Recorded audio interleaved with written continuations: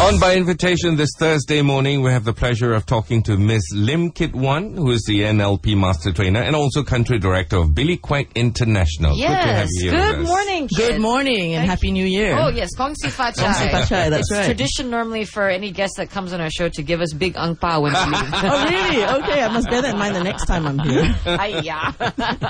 All right, so today we wanted to talk about something that I think a lot of people have problems with, Kit. Motivation. We want to talk about motivation.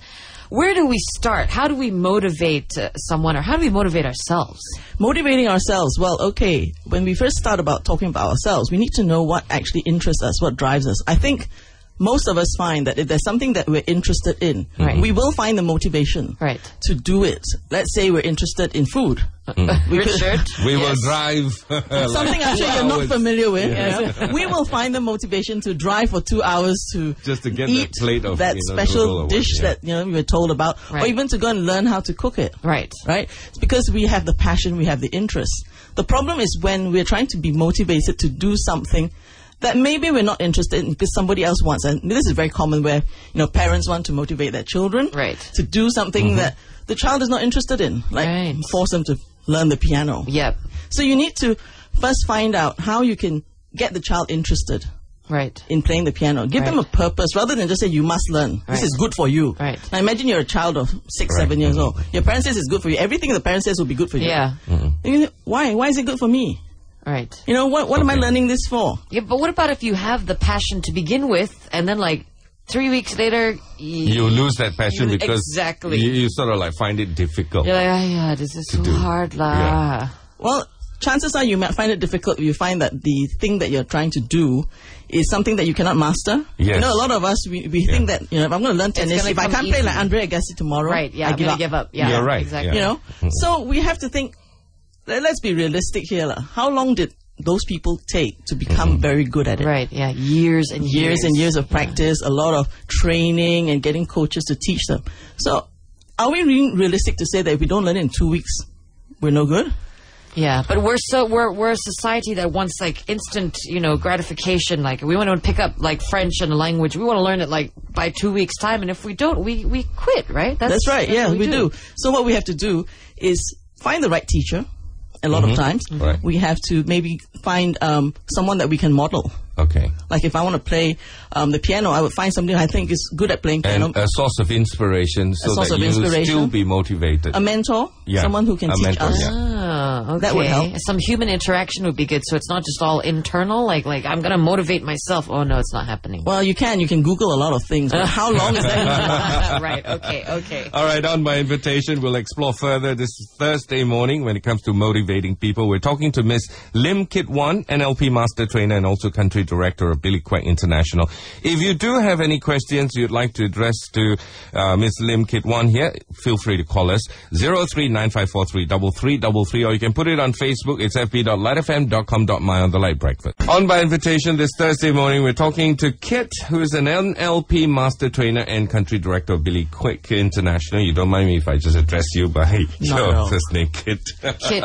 It's much easier. Yeah. Easy, What was that movie with Kit the car? Knight Rider. Thank you very much. Thank you. That's a name we're not going to forget anytime soon. All right, Kit, sir, we spoke about motivating, where do we start and things like that. Let's talk about self-motivation, because I know a lot of people, myself included, I really have a problem motivating myself, to exercise or to do things. I procrastinate a lot because I sort of find it's very difficult to motivate yourself. For most of us to be motivated, we need to find out what is it that we really want to do. See, some people are motivated by pain. Then there are people who are motivated by pleasure. Yeah, I like how you look at motivated Richard. By pain. She looks at me. I'm thinking of changing the light bulb. What is going to motivate me to change that light bulb until the wife starts to give me pain? Then there's pain, right? Yes. So you see, when we are motivated by pain, a lot of people are. Let's say someone who came from a background where they didn't have money. Right. They will be motivated by pain in the sense that they want to move away from not having money. Right. So they're very motivated, work very hard to earn a lot of money. Ah, right. Okay. The only problem arises is when they get to a point when they have enough money. Right. They no longer have that pain motivation to keep pushing them. See, for us, I mean, in NLP, we know how to change our motivation. So when moving away from pain, we can change it to moving towards pleasure, which is great because at that point, we want to earn more to have even more pleasure. So it's all about change. Yeah, I was going to say, do you think it's more about the way you think rather than like, so say, for example, you're in a job and you hate that job, but if you change the way you think, you might actually enjoy that job. Or it's a lot to do with your mindset. Right. I mean, you were talking about wanting to exercise. Yeah. See, I mean, I know myself. I don't like exercise. What I say is I'm allergic to it. I should try that one next time. That's a good one. Because in my situation, I don't have pain. But I think if I were to see a doctor and they says, look, you have to exercise, otherwise you're going to have a heart attack. Right. I think there would be pain to really motivate me. Most of us need pain to get us off our butts. Right. We just don't want to move unless there is pain. Right. And then normally it's a bit too late by then. It could be too late, exactly. Right, so we need to find other ways of motivating ourselves. Right. Okay. What we do is we actually look at what drives us. What's our inner driving forces, our values that are important to us? I always find that, like when we talk about topics about motivation, discussions and things like that, when people ask, like what makes you happy, you really have to search inside to find out what does. And it's the same with what drives us. I've never really sat down and thought, I don't really know actually. So that would be the first step in motivating ourselves, to find out what triggers us, what makes us go. Happy. Yes, it would be. Whether you talk about self-motivation or as a boss, if I'm trying to motivate my staff, I need to know what drives them. Are they really motivated by money, or is there more to it than that? Some of them, money may be important, but they want family time. They want to have a balanced work life. True. Not everybody just wants. Yeah. Some people will, give their life to you for money. Right. But some people really want a work-life balance. And if they don't have that, they won't stay very long, no matter how good a performer they are. Sometimes you get people who don't earn very much, but they're so passionate about what they do, and you're wondering to yourself, why does he want to do what that doesn't It's make interesting that because much money? Motivation is sort of like a case-by-case thing, Different people get motivated different ways. So you're really going to have to sit down and find out what exactly drives you, and then carry on forward with the motivation, I suppose. Yeah. We'll get to work questions in just a bit. Richard, number dial? Okay, on by invitation. Once again, talking to Kit this morning, NLP Master Trainer and Country Director of Kueek International. If you have any questions with regards to motivation, give us a call 03-9543-3333, or you can put your question up on Facebook. It's fb.litefm.com.my on the Lite Breakfast. On by invitation, we're talking to Kit this morning, NLP Master Trainer and also Country Director of Kueek International. And we have a question from Mariam. I am a kindergarten teacher teaching a 6-year-old. How do I motivate a 6-year-old who are not native English speakers to learn and have the interest in learning? Okay, very specific. And Mariam is an English teacher. So, Kit, what's your advice? So if she's trying to teach 6-year-olds English, right? Now, learning happens under two circumstances. When we're going through very traumatic experiences or when we're having fun. Right. Now, if a 6-year-old, I don't suggest you put them through a traumatic experience. The thing is to make it fun. Make it as much fun as possible. Put it into games. Make it where English is required to get to do well in a game. Right. So you play a lot of games. Right. You can show them videos where it's all in English and then ask them to understand it and talk about it. Right. See, so this is where it becomes fun. Entertainment. You can't run away from the media. You can't run away from using videos and TV programs and things like that. That's what children enjoy. If that's what they enjoy, get them to talk about it. Even if they like computer games, get them to talk about it in English. Basically, find the thing that is making them interested in something. Right. What are they interested in? If they're interested in computer games, let them talk about it. Okay. Rather than just tell them don't play the games. Right. Which won't work. So it's almost like it's a little stepping stone. Talk to us about what you're passionate about and then sort of apply that to the class. And absolutely. Like Find what they like and then get them to talk about it in English. So it forces them. It really makes them want to express themselves. Why do you like that language, that game, and tell us in English? Right. And then they have to start looking for words. Right. And then obviously give them guidance. Don't just leave them there, hanging. Right. They do things like show and tell nowadays in school. So it's not just about things, but talk about things that they like. Okay, that's interesting. Is that the same for adults as well? By the way, I mean the fact that we've forgotten to learn through fun now. I think a lot of us have. Have we? A lot of us have forgotten. We think that it's wrong to have fun. Right. Fun should be during fun times and not during work times. If you're learning while you're having fun, the motivation is greater. Easier. You learn it easier, you'll enjoy it more. Faster. And you learn it a lot faster. Okay. How about the parents that, send all their kids to, you spoke about it earlier, Kit, the parents that actually send their kids over, do a lot of work. They might not be passionate in this. No, learn piano. Piano is good. You'll enjoy it in the future, that sort of thing. Is that the right way to get kids to learn? They need to know what purpose you have for them to learn piano. Okay. I remember as a child, my parents wanted me desperately to learn piano. And all I thought about piano was force me to sit at piano play. Right. All my cousins and everybody else was playing outside having fun, and I was sitting there having to practice my scales. And I hated it. I had to get them to agree to let me give up because I didn't understand it. Now I regret.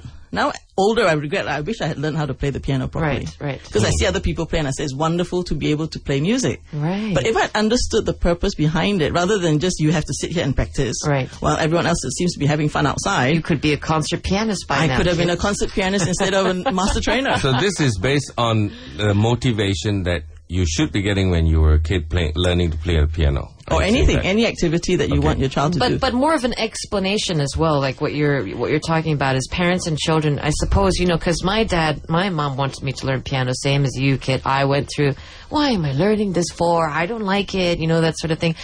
Then when I got older, I thought, I wish I learned the piano. The reason I'm also asking is because, come back to my daughter again, Marissa. Kids, you ask them, what do you want to be next time when you grow up, when you're grown up? And she says, I want to be a nurse. So I'm thinking, don't be a nurse, be a doctor. Why be a nurse? Right. Why are you cutting yourself short here? Come on. So what about that kind of motivation like now? How do you motivate that then? That goes back to actually understanding her values. What are the reasons she wants to be a nurse? Right. I think because she's watched, these cartoons on TV that a nurse is very caring. Well, she is, a very caring person, especially with other kids as well and things like that. So I think that has the drive in her to care for other people. And what's your purpose for wanting her to be a doctor? It's all about the money. The money is driving you, but it will not be driving her. Right, okay. Yeah, you see but the error of your ways. Can you so-called motivate, like brainwash them? Richard, that kind of way. Is that to change ecological and ethical, Richard? Can you motivate them, brainwash them? They're either one or the other, Lanier. Sorry. Okay, on my invitation this morning. Once again, we're talking to Kit, NLP Master Trainer and also Country Director of Kueek International. If you do have a question for Kit this morning, give us a call 0395433333. I'm sure she'll be very happy to answer it for you. Or you can put it up on Facebook, your question, fb.litefm.com.my. Meanwhile, here are the Carpenters on the Lite Breakfast. Thursday morning on by invitation, we have the pleasure of speaking to Kit, NLP Master Trainer, also Country Director of Kueek International. A question from Fendi. I just want to ask a question. See, I'm working in this company. My boss is giving a lot of work and overload work to all the staff. So he's very poor in motivation. When all the senior staff, at the end of the day, they become stressful and working very unhappy by environment. So how do I motivate my boss in order for him to motivate his staff? We grow together, but it seems that his business is growing, his income is growing, but all the employees feel that our pocket is not growing. The only thing growing is our workload. I know how he says our pockets are not growing. All right, Kit, what do you have to say about that? That's a wonderful question. Okay, what it would appear is that, the staff are seeing the boss doing well financially, the company is doing well financially, and yet they're not feeling the reward. So my question to the staff would be, are you all motivated by money? Depends on how big the group is. We need to find out first, what would motivate each and every member of staff? Is it really just money, or is it something else? And then they have to then pass that message to the boss, because the boss cannot assume that everybody just loves working with him. Some bosses do love. We know that in real life, right? Some bosses say, my staff loves me. You can't. Who think that the staff loves working? Sometimes, no, they love him or her. Love him. They love him enough that they will just give their life, all their time all for their him. hours. And so they need themselves to understand what would then make them motivated. Is it really just money? Because from the sounds of that question, it sounds like money, because they're saying they see the boss grow and he's got the money. So, okay, there may be some people like feeling a bit bitter because how come we're not getting the financial putting in all reward? this hard work. But I think there's a lot more to it. It could be some of them are saying, okay, instead of the long hours, can we have a bit more time off? Maybe they want to be recognized by the bosses occasionally, and not just monetarily, but just by telling them, "Hey, great job." But how would you go up to your boss and say these things? I mean, it's kind of weird, isn't it, to just say, "Hey, boss, come on, give us some credit every now and then, right? You know, we're doing all the work." Well, talk to the HR people. If you've got someone in HR, the HR person should be the person responsible for ensuring that the staff are happy. Right. That HR person should do the study of what is going to motivate the staff. Okay. And then prepare a report. Give it to the boss and say, look, I've spoken to the staff and this is what we find are the shortcomings of the company, not the boss. You cannot go up to the boss and say, hey, boss, I don't think you're doing very well. Right. You know, but if you say these are the shortcomings in the company, I think we should do more of this. Okay. And see what the boss, for the whole team. And doing this would motivate Effendi more, perhaps, just to have all his grievances aired and everything like that? I think he just wants to be heard. Right. I think he wants to be recognized, his efforts to be recognized. Yeah. And of course, extra money would be nice. Right, okay. Well, all those three, who wouldn't want those, right, Kit? Okay, on by invitation. Talking to Kit here, NLP Master Trainer and also Country Director of Kueek International. If you have any questions with regards to motivating people, feel free to give us a call, 03-9543-3333. And once again, any questions on Facebook is also very welcome. fb.litefm.com.my on the Lite Breakfast.